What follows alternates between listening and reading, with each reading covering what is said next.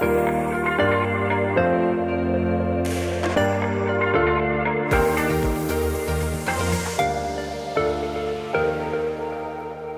it's Gwen Fox, and I'm glad that you're here because today we're going to talk about neutrals. Now, neutrals, if you know me at all, you know that I love neutrals. They make or break a painting. But I've been asked, well, so how do you get neutrals? What are they? And so forth. Well, neutrals are what I call no-name colors. They're colors of mixtures that support your painting. They literally support what you're doing because they don't draw attention to themselves and they don't clash with anything. They support, and that's what makes it so perfect. So what I'm going to do is show you how I mix my colors because everybody does it different and there's no one way. It's your way that you discover that you like the best. And oh, by the way, in case you don't know who I am, I'm a professional artist. I'm a workshop leader and I coach marvelous, marvelous artists. And guess what? They're just like you.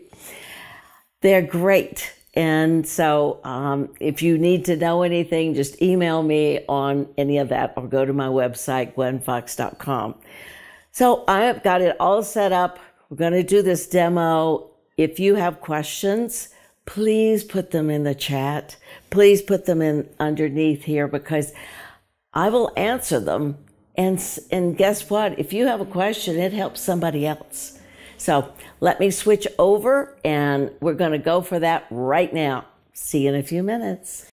All right. Now, neutrals are absolutely essential in art. So now I have transparent orange, Indian yellow, phthalo turquoise, rose violet. These are the transparent colors. Got black and white that are free. And then if I want to do a little extra, then I'll throw in the cadmium medium and the cadmium yellow orange. So I'm going to put those over here. And when you do your palette, be sure and do the same place for everything. Like I always put over here for my black, and then I always put white right here. And that way I can reach for it. I put my orange over here, a transparent orange. My Indian yellow, which of course I did not realize it's stuck, but I got it. Indian yellow, next to it, phthalo turquoise. I put the blues down here. Very little of that because you know and I know phthalos are absolutely awful. And this is a rose violet, of which I love. I think it's transparent, but we're going to try it. So now we're making neutrals.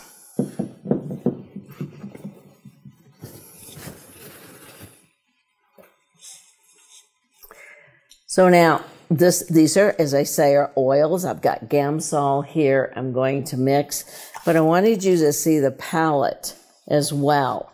So now I'm going to take this and I'm going to put it up in here. That's the transparent orange. The Indian yellow, which is the same as, which is similar, but this is more orange. Now let's just try and see if this is transparent. Yes, it is. I like that color. I think I almost like it better than magenta. All right, and then you've got your phthalo turquoise. Now, if we mix these, we're going to get some gorgeous colors. If I want a beautiful green, I'm going to mix the Indian yellow and a touch of the phthalo. And look at that. It's a gorgeous, gorgeous emerald green. Well, it's kind of like a mossy green here on this paper. This is watercolor paper, so it's really absorbing. I haven't put gesso on it or anything. But now, okay, well, let's just see if this one will make a purple. It should. And it does. Look at that purple. All right, but now we're going to mix this one and this one. And we're going to get a beautiful rust color. So now I've mixed those colors, but now what if I want a neutral? I want to mix a little of this with this. Now, I've got this nice yellow, but if I do a touch, and I do mean a touch, of black with it, I'm going to have to add more because I got too much. Kind of like that. Look at this gray. Look at this gray. Green gray. Oh my gosh, that's gorgeous. Well, let's for fun just mix. I want you guys to notice that what I'm going to be doing is mixing everything together. Because you've got 3 colors, and if you keep them, you always can get the same color back. Now let's say I want a little bit more of that in this. See, this is where we have fun because we're finding colors. We're building colors. We're going to get into a beautiful kind of a creamy taupey color. Oh, it's great. Now, I want to mix a little bit of this, of the Indian yellow with this.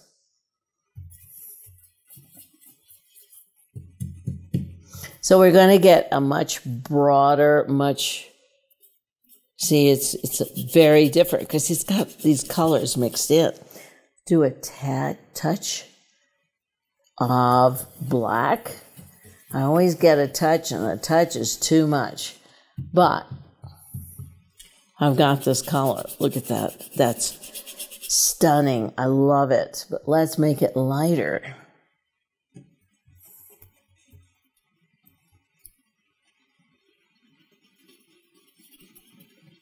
Now let's say make it bluer.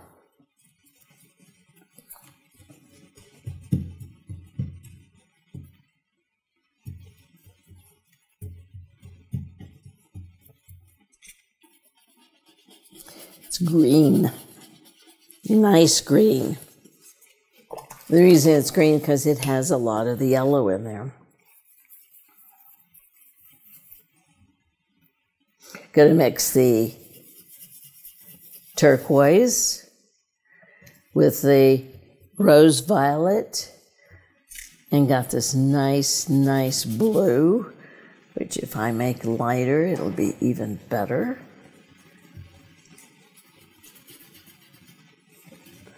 Add a touch of black.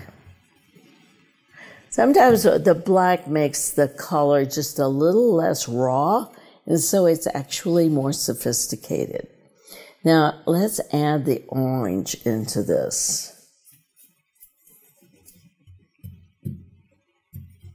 See what we get.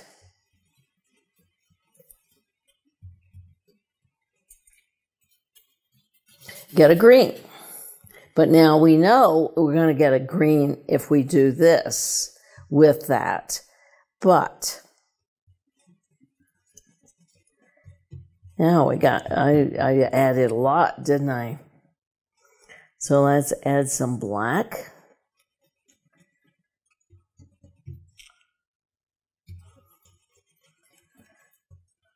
So we're getting, what we're getting here are lots of beautiful neutrals. And neutrals, when you have a limited palette and you use these, you will always have a color that you can come back to.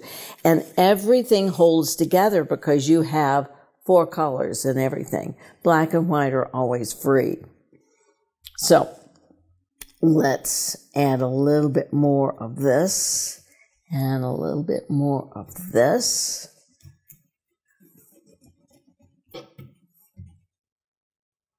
Now, let's say that we want to bring in another color because we want another color in our painting.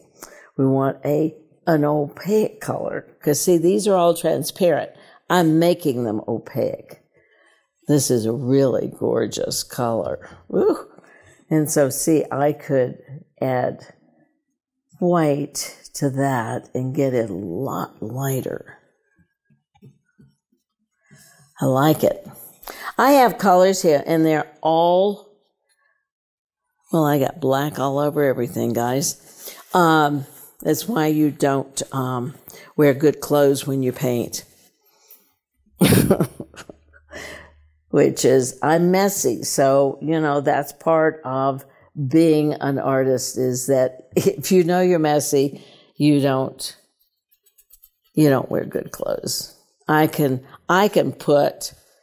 wear something and cover everything except the V at my neck, and I will get it there. How, I do not know. So now let's decide if we want to do one of these. Since I've got yellows, let's add this orange and see what we come up with. Now remember, we're adding an opaque into this. I've made these opaque, but I'm mixing it into the mix, which is what this is doing. It's toning this down, and it's making a color that, you know, I dare say you probably couldn't buy it in the store. Maybe you could. I don't know. Getting more white out, because I want a little bit. Well, let's put this down.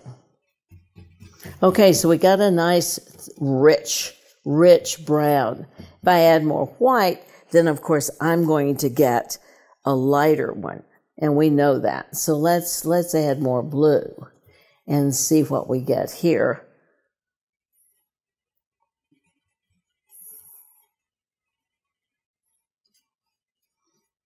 We're going to get, see, it's different from all the other colors. Look at this. And then, of course, if you add white, you're going to get a lighter version of that. This is the beauty of doing it like this. I love it. Because everything in my painting is going to hold together because I've got the same colors. I want a lighter gray, a nice warm gray here.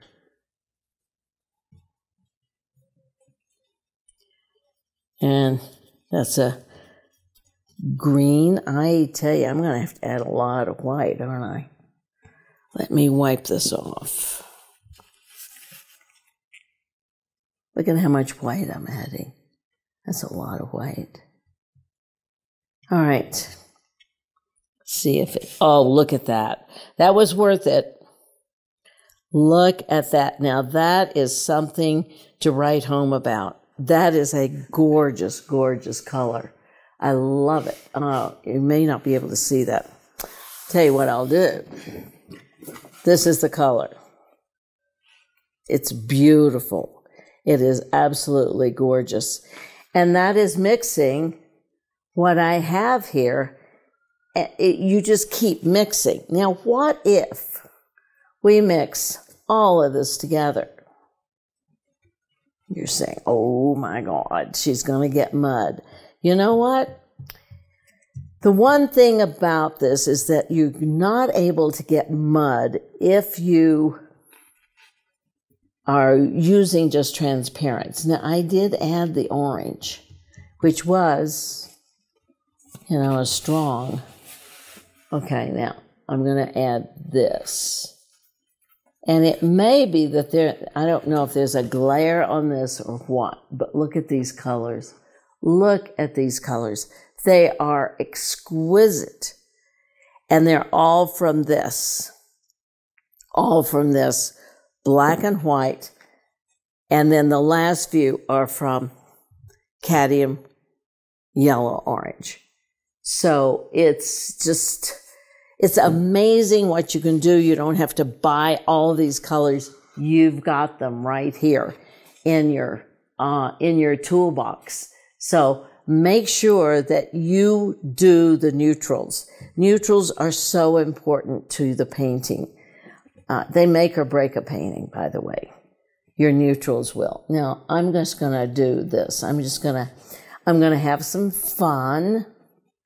Let's make a very strong color here.